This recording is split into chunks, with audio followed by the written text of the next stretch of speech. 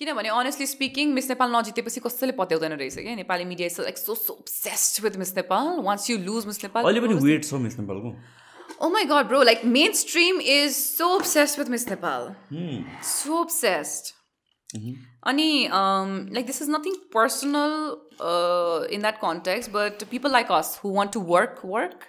उहाँहरूलाई चाहिँ हामीलाई चाहिँ अलिकति गाह्रै हुँदो रहेछ if we do not have certain branding भनेर चाहिँ त्यो चाहिँ देखेँ मैले त्यो it's out there. तर मिस नेपाललाई कसरी हेर्ने क्या in sense that अब यसरी हेर्ने नि हो no in sense that miss Nepal जित्यो भने मलाई प्लेटफर्म पाउँछ भनेर हेर्ने कि मिस नेपालले गरेर मेरो कन्फिडेन्स झन् खस्क्यो भनेर हेर्ने कि खस्किन्छ र कन्फिडेन्स द्याट्स व्हाट पिपल से अहिले त मिस नेपालहरूले भन्छ त्यस्तो मिस नेपाल छोड्नेहरूले नजित्नेहरूले मलाई त्यस्तो लागेन बिकज त्यो कुन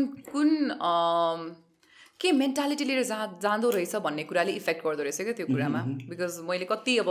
अल दिज इयर्स त मैले सो मेनी नन विनर्सहरूलाई भेटेँ नि त अनि मैले थाहा पाएँ कि वाट इफेक्ट्स द मोस्ट मेरो क्यामेरा छेकिन्छ क्या हटाउ न त्यहाँ मेरो म देख्नु पऱ्यो Can you see me? Can you see? In 4K. 4K and 1080p हो हाम्रो त. So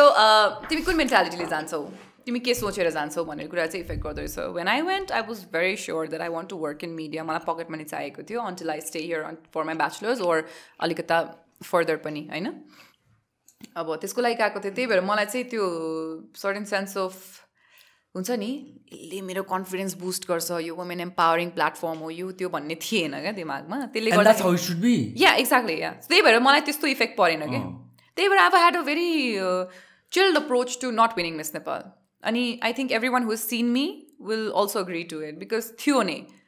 नजितिसकेपछि म सिधै खाना गएको हेर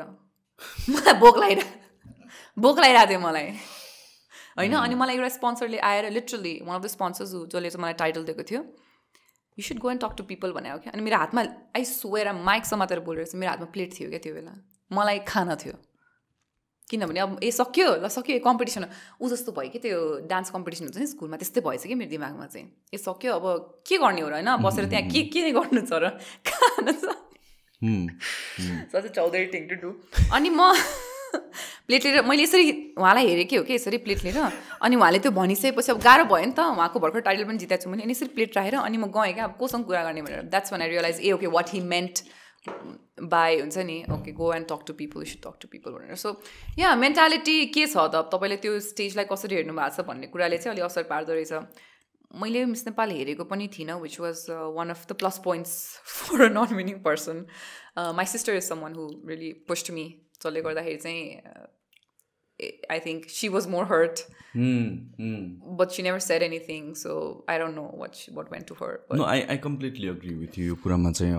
त्यो खासमा त्यो प्लेटफर्म त्यही नै हो क्या तिमीलाई जस्तै तिमी यहाँ छौ अनि तिमीलाई फेमस हुनु छ भने यो बीचको यो चाहिँ मिस नेपाल हो के no I don't फेमस हुने ठाउँमा exactly फेमस हुने ठाउँ हो त्यो exactly I don't get the grudge I don't get the grudge के क्लियर छ हैन yeah exactly म मात्रै हो त्यस्तो to me it's clear see I'll be very honest very clear to me I'll be very honest with you see I've known a lot of people हैन अनि तिमीलाई भेटेको भनेको झुक्याएर हो एउटा तिम्रो शोमा तिमीले मलाई इन्भाइट गर्यौ राइट म सिसन र के चाहिँ अनि I find you very rational to a lot of extent हैन अनि यो मिस नेपालको कुरामा कस्तो छ भने not that my girlfriend is a formal miss Nepal किनभने चाहिँ कति कुरामा चाहिँ होमा हो मैले गर्दिनँ सबै कुरामा भन्ने कुरा पनि निस्किन्छ क्या but apart from that me being me being an individual I've always seen it that way Nikki isn't it why do you buy that bullshit ki like you are going to empower the whole generation of women once you win Miss Nepal ko title and you know what like it's generational for यो कुरामा चाहिँ maybe when they started त्यो बेलाको जेनेरेसनमा चाहिँ त्यो होला थियो 100% त्यसमा डाउट छैन त्यसमा म डाउटै छैन I mean मेरो if I have to put up an argument when they started Miss Nepal it was a platform for empowering because त्यो बेला womenहरु आउँदै आउँदैन थियो क्लब्सहरुमा गफै गर्दैन थियो without with time without any filter, Miss Nepal is a beauty contest at the end of the day. होइन IQ and pageant business. IQ and कतिको smart छ and those things do छैन play होला to some extent होला. अब तिमी डम नै छौ भने त छोड दे तिमी हैन जति राम्रो भयो भने so the लास्टै डम छ के लास्ट स्टुपिड नै छ भने त अर्को कुरा हो. रनर अप त हुन्छ भाइ. ल ठिक छ ल रनर अप मैले तिमीलाई मान्छु तर मैले भन्नु खोजेँ के भन्नु भने सुन न तर beauty will always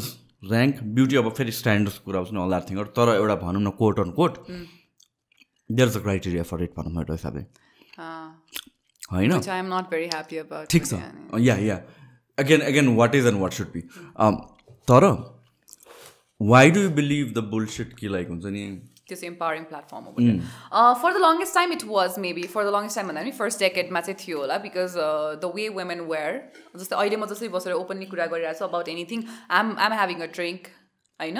I'm here in front of like 3 cameras it's going to go out in public I don't care मसँग यो confidence छ होइन मैले अघि एकछिन अगाडिसम्म तिमीले किन चिप्स ल्याएको सोचेको त thank exactly so over the time women did become so confident that they started coming out so I think at that point it lost its empowerment factor त्यो कन्टेक्स्टमा जस्तो लाग्छ तर you know अब त्यसलाई एकदमै कनेक्टै गरेर ल्याउने हो भने जस्तै म यहाँ छु अनि म यहाँसम्म पुगेँ मैले मिस नेपाल जितेँ मैले यो फेमवाला जुन एउटा एकदमै डिफिकल्ट हर्डल थियो त्यो रादर इजिली पार गरेँ होइन रादर इजिली पार गरेँ म फेमस भएँ त्यो फेमबाट यदि मैले त्यसलाई क्यापिटलाइज गर्न सकेँ भने in terms of like my connections and my money financially त्यसले मलाई इन अ वे इम्पावर गर्यो होइन इम्पावर गर्यो त्यो भन्न सकिन्छ तर त्यो एकदम एक्सट्रिमली इम्पावरिङ प्लेटफर्म भन्दा पनि फेमको लागि गरिने प्लेटफर्म हो जस्तै फर इक्जाम्पल त्यसमा गरिने लगाइने लुगादेखि लिएर लगाइने मेकअपदेखि लिएर गरिने सोसियल वर्कसम्म पनि है nobody gives a fuck about society honestly I feel like 2015 देखि until like 2020 I've been there like as in a backstage or maybe as a contestant or whatsoever